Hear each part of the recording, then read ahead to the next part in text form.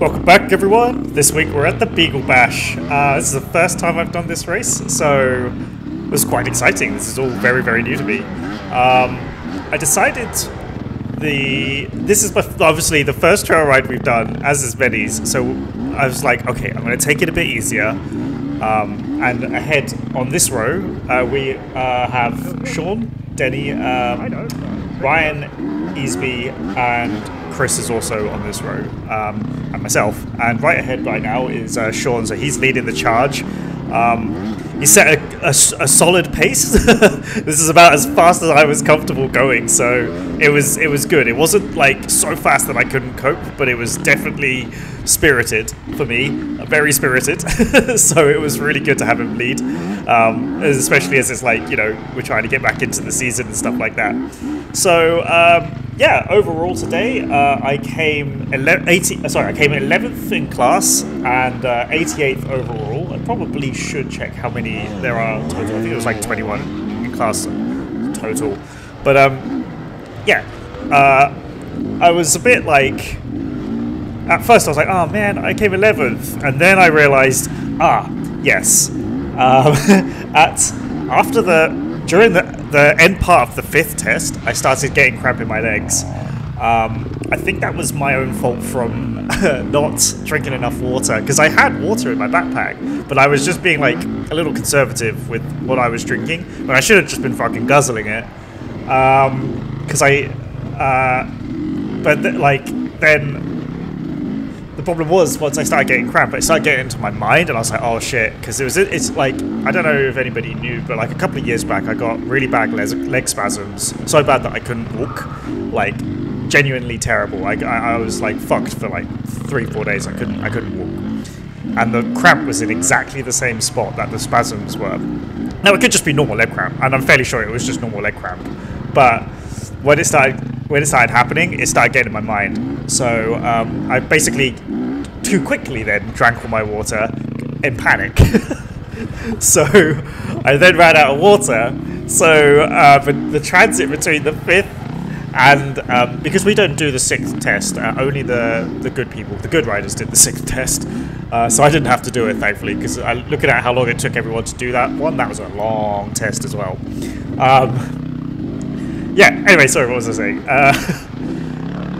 So I drank too much water, so I wanted, if the lady who gave me a bottle of water at the 7th test, thank you very much to her, because that saved me so much. I was having such bad leg cramp.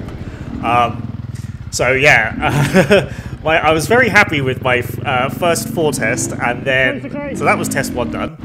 And then I was like, okay, I'm feeling a little bit more confident, and Sean was like, you go first. It turns out we had almost identical times on the 2nd test. He was like 12 seconds behind me by the end.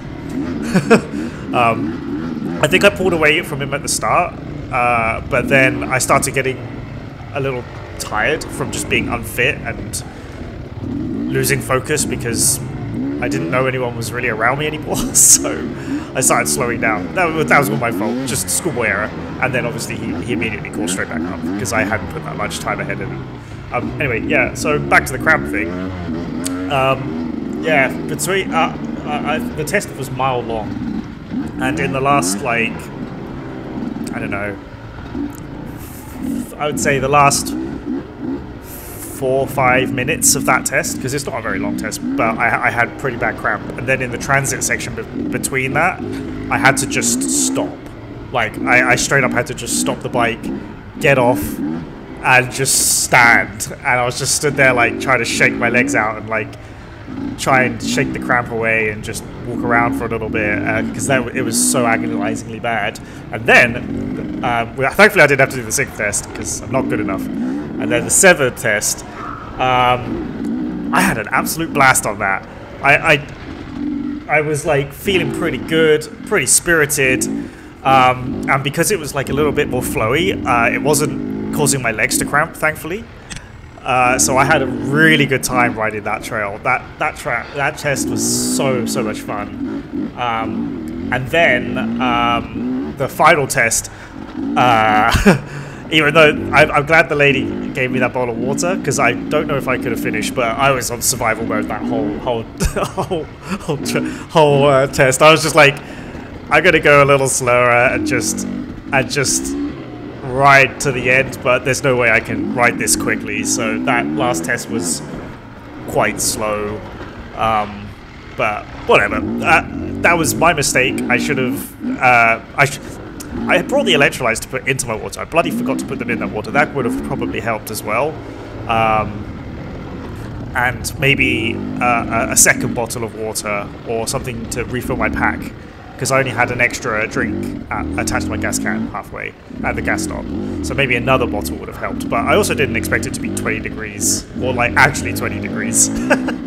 So yeah, you know, it was surprisingly warm weather. In years past, this has been an absolute slot fest in very cold temperatures, but this year was absolutely beautiful. Apart from the rain, which does come, which does make some of the transit sections turn into like goop. It wasn't horrific, but I can see how in past years it was totally. It could have just turned into like an absolute nightmare, and I can totally see how they had like. How they could have like bike deep ruts. Oh, getting a little bit tight. And I stalled it, of course. Oh, and unfortunately, I didn't get to film after the 4th test. Like, my battery ran out in the 4th test, annoyingly.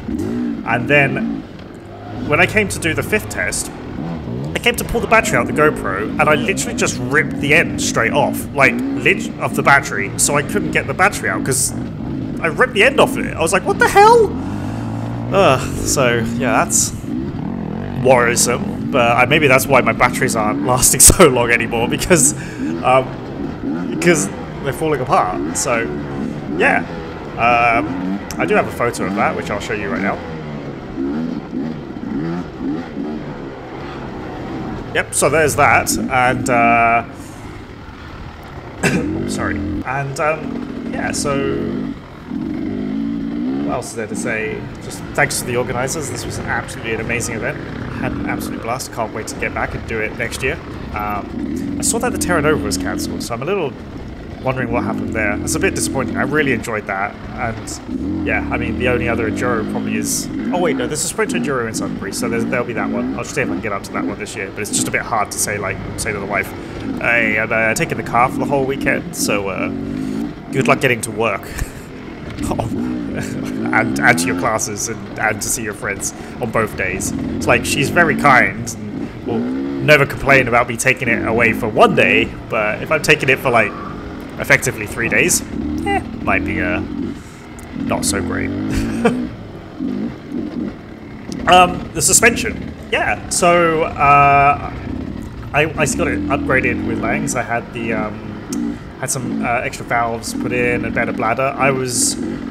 It's 100% better than stock, without shadow of a doubt. I can definitely feel it. Like, there were some sections where I'm going into braking bumps and I'm like trying to prepare my wrist to get absolutely pounded hitting the bumps, even on like the hardest compression. But nope, just rolled straight over them, super nice. I was like, ooh, that was nice. And there was another time when I was going through like this field. All right, so the rain has started now.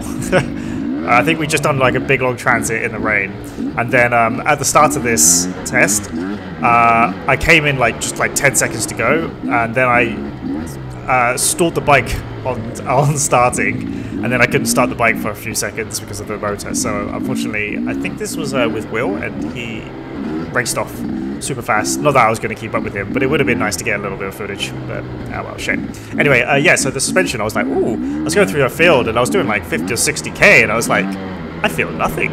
It feels smooth. This feels fucking great. So yeah, the suspension it's definitely a massive improvement. Oh, another thing was, you'll see later on in my like final clip, but I go over like this dip a little bit too spiritedly, and I slam into the bottom, and I 100% know on stock that I would have bottomed out. Maybe have dug the front in because of that and flipped over the front. But with this, it didn't bottom out. It was just a relatively hard hit, and I was like, huh, oh, that's pretty good. So I do think I need to adjust it a little bit more. It's and also I'm not sure if it's just like my brakes and clutch are a little high. So when I did like some lessons with Lee Martin in the past, he was telling me to keep my levers high, but this was when I was a beginner on the CRF, and I brought the same thing over. Ignore how high my bar busters are right now. Those from Burnt River, and I forgot to put them back down, make them flat. So so I didn't want to be like faffing around, and because every time I seem to go out without putting Loctite into those bolts, I just piss bolts everywhere, and then I'm going to just have flappy handguards doing nothing. So they just look stupidly high right now because they are actually really high. But anyway, going back to the lever thing, I wasn't sure if like my levers are too high, so now just after cleaning it, I've lowered them down just a little bit so that they're slightly more angled down, so that I can stand up better. I can stand and have the levers, like, not have my wrist hyperflex back. And it also hopefully will help when I go into the corners, where I find it quite difficult to turn full lock because I feel like my wrist is fully extended upwards. It's a bit of a strange sensation. So I'm going to have a little fiddle around with that and see if that's not helping. And then go back to the point before with the suspension. I need to, like, it's 100% better than stock. I can feel that without question. Like, it's a lot better. But I'm not sure if I need to like reduce the compression a little bit to make it feel a bit smoother and up the rebound, or if I'm just riding a little slow because I'm shit, or if it's just because it's like the first ride of the year and I'm a little bit more hesitant and it's a little bit wet and I'm not riding confidently in the place that I'm used to, you know, that kind of thing. So I'll get out and start fiddling with them again, because it's all good. It's all good to know exactly what it is all as well. I guess the horn wasn't loud enough, but it's also good to know that my horn works still. I had to replace it. The last one sheared off completely, and I was like, oh, that sucks. So replace the horn. Yeah, so I'll get back to fiddling with the suspension, but yeah, I'm very happy with it so far. I just need to keep playing with it and try and like learn how super soft feels and super heavy feels and super hard feels, sorry, and what the rebound settings do and what everything now feels like when I've upped and downed and everything. But I'm really happy with the rear. It feels super planted all the time, so I feel like that thing never leaves the ground. It's like tracking perfectly, which is good for me. Just got to get the front feeling a little bit better, and I'm not sure if it's also doesn't help that I'm not standing because I'm getting tired because I'm not fit, or if it's just, I don't know, it's one of those things. I see like some people who overtake me that like fly past, they're standing up, and then other people are like sat down, and I'm like trying to like figure out, well, they're all faster than me, so they're all better riders than me, so there's no question in that part, but it's like, I do feel like I need to stand a little bit. Well, no, I'm standing quite often, like I'm stood now, and then I feel like I'm sitting for perhaps too many corners, but is it because it's wet? Maybe not. Am I just making excuses? Probably.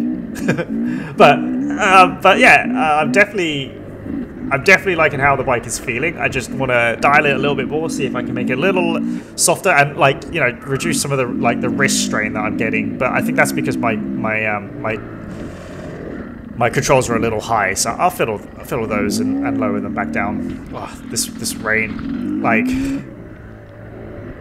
I feel for the people who did this in the years past. This year was absolutely glorious compared to that. 20 degrees. They said 1 millimeter of rain, but there was definitely not 1 millimeter of rain. There was definitely a lot of rain. But yeah, so it was cool to see Vanessa do her debut in the pro class. And she seemed pretty happy with that. There was a nice big Facebook post she did, so if you should go follow her. She posts on Full Throttle Family, but like I don't think she posts race videos, but she posts other random stuff, which is cool. Or just follow her on Instagram. So this is where I was like feeling pretty good, and like I was feeling in the zone. I was actually, I think this was my fastest test. Yeah, this is I came 9th in class on this test, which is my best result in class, and I was feeling real happy about how I performed. This was like that drop off that I'm 100% sure would have bottomed out if it wasn't for the upgrades. But yeah, I was feeling really good on this test. This was like, I'm feeling it. I've shaken off the winter cobwebs. I'm feeling good. I'm feeling the trail ride, and my body feels good. I don't have cramp yet or anything like that. Like, no excuses. I'm riding happy. I'm riding good. I'm feeling confident. I'm like perhaps riding quick enough that the suspension is like working perfectly. I had an absolute blast on this test, and I'm gutted that it wasn't filmed fully. Oh well, never mind.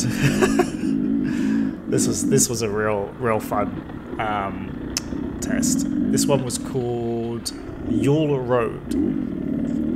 So yeah, this is my first ever time at the Beagle Bash, and I would strongly recommend it. But I guess I was maybe lucky because of the weather.